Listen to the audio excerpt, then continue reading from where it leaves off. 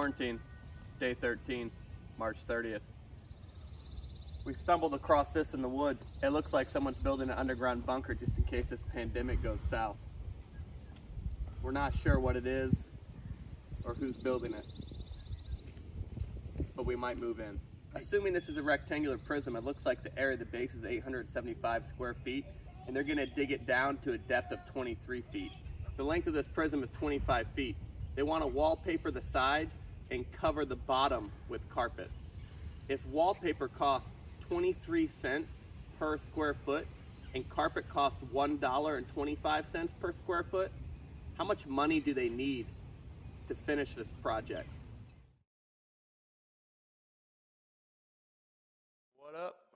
What up, my quarantine people? Back at it again. I'm gonna dive right in because this is my second time doing this problem.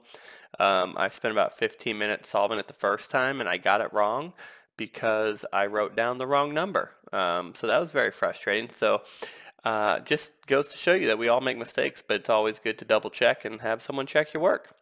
So I'm going to start by doing my sides check, which if you're a quarantine math person or InstructaBeats subscriber, you should know what that is. If not, check out our song. And my statement's going to say, they need blank dollar bills, y'all, to finish the project, right? So if I'm using this as my guiding light, and you do need a guiding light because there are many steps, you're going to look for anything about the dollars or the project that's going to help you figure out the dollars, right? So like I said, there's a lot of different steps here, and I literally had the right math. I wrote down, I'll show you where I messed up at, but what I preach all the time, you got to take it one step at a time. You can't rush, because even teachers make mistakes, and when there's a 5-6 step problem like this, you write down one wrong number and you might have done everything else right, but you get the wrong answer, right? And it's same thing if you work with money, if you're in the finance industry, right? You got to make sure you pay attention and write down the right numbers. So I should have identified a lot actually here. So it's 800. You know what? I'm not even going to identify everything. We're just going to go through and solve it and use what was important at the time. And the first thing is, and typically I don't draw this, but I do know for this one I kind of need to visualize it, right?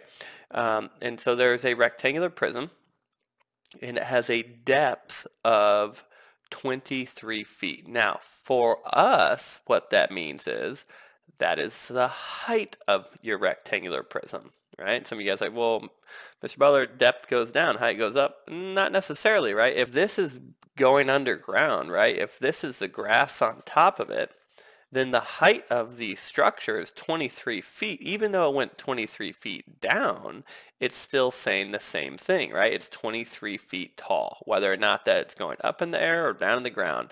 From this point to this point is 23 feet. So that might have thrown off a few people. So let's go ahead and label what we know. We know the height was 23, and then we know the bottom, the square footage of the bottom was 875 feet squared, right? We got to label these. And if the area of the bottom, or if the area of the bottom is 875 square feet, the area of the top is also 875 square feet. And then we knew that there was a length of 25 feet. Okay, so that's what we know about a rectangular prism. But then we are trying to buy things, right? And things were costing per square foot. So when we look at this question, you're going to have to use your volume skills to picture it, but really this is a surface area question because you're trying to cover the wallpaper of the four sides and then cover the area of the base. Now, if you notice, the thing you didn't need was the area of the top. Nothing was going on the ceiling. So you don't want to know the total surface area. You want to know the surface area of the bottom, and then you want to know the surface area of all four sides. So let's go ahead and draw that. And I'll draw it right here. Okay. And so we know that, first of all, the area of the bottom, they're going to put carpet on, right? So we already know the area of the bottom. We know it's 875 square feet. However, we don't know the width of this. Okay, so we're going to use our area formula, and we know that it was 25 feet long, and the area of the base was 875. We don't know our width yet, and we're going to need our width to help us find the other 4 sides that we need. So I'm going to use my area formula first. So area of the length times the width, and the area, is 875 square feet. We know the length is 25, but we do not know the width. We need to solve for W first before we can do anything else. So we're going to use our fact family knowledge and rewrite this to solve for a missing factor using our inverse operation, and do 875 divided by 25. And that gives us a width of 35 feet. So now we know that my width is 35 feet. Okay, so now I'm actually going to erase this so I don't have to do another piece of paper so you guys can kind of see what I'm doing. But let me go ahead and erase it. So that's my first part. That was my first step. I have to find all 3 dimensions to now help me find the surface area of the sides I need. Now what I need to do is I need to figure out a couple things. Some of it was being covered with carpet, and then some of it was being covered with wallpaper. Okay, so the only side being covered with carpet was the bottom. And so we have the bottom right here. We actually don't need to do any more work as far as to figure out the area, because we know it's 875 feet squared. If each of those 875 square feet cost $1.25 to help us solve that, we're doing 875 times $1.25, because you're going to have 875 groups of $1.25, and that's going to give us the cost of the carpet. And when you solve for that, and we're not going to go over the multiplication part, because if you're doing this challenge math, you probably know how to multiply decimals. But if you don't, if you need a reminder, go ahead and check out our decimal song. I'll link the link in our description for this video. So our total cost for the carpet was $1,093.75. Okay, so that's how much our carpet cost, but that's not the answer to my statement yet, because I want to know how much I need to finish the whole project. Now I need to find the area of my sides that are going to be covered with wallpaper. And there's going to be 4 sides, right? Because I want to do the 4 walls. There's going to be the front, right? And the front is going to be the same as the back, okay? And that's going to be this wall right here. So I'll make that my red wall. Maybe it'll be red wallpaper, who knows, okay?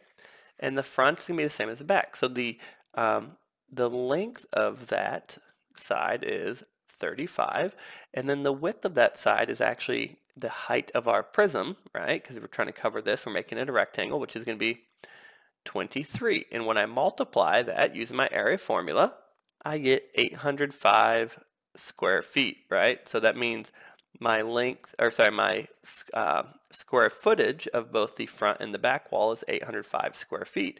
But I also have the side over here, right?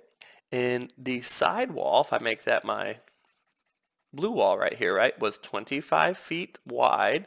And then if I scroll up just a little bit, right, the width of that is also going to be the height of my prism, which is going to be 23. And I know the 2 side walls are going to be the exact same wall, right, because we know that about a rectangular prism. And when I multiply that together, that the area of both of those walls is going to be 575 square feet. Okay. Now, if you're wondering where I messed up the first time, instead of writing down 805, I couldn't read my own handwriting, and I wrote down 803, which threw my entire answer off. I had everything labeled right. I multiplied right. I literally wrote down the number wrong.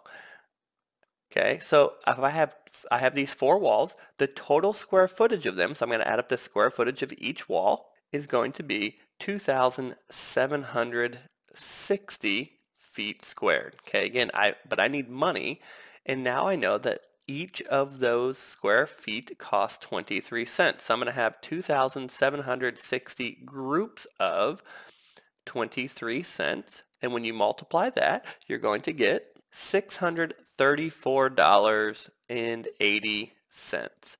That is how much the wallpaper cost for this bunker that they're building. Now I know my wallpaper, I know my carpet. I need to add those together to find out the total cost.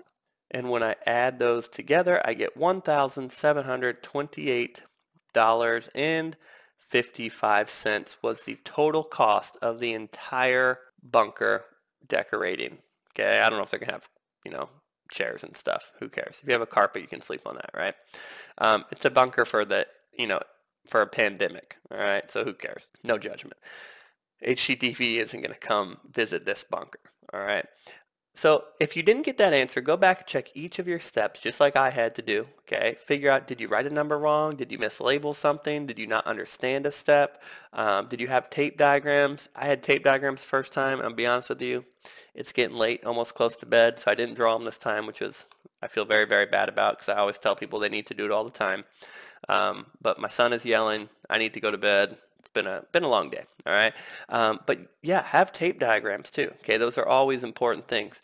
And so now you come back up and you're going to write down your answer and your statement, and it's going to take $1,728.55 to finish this project, all right?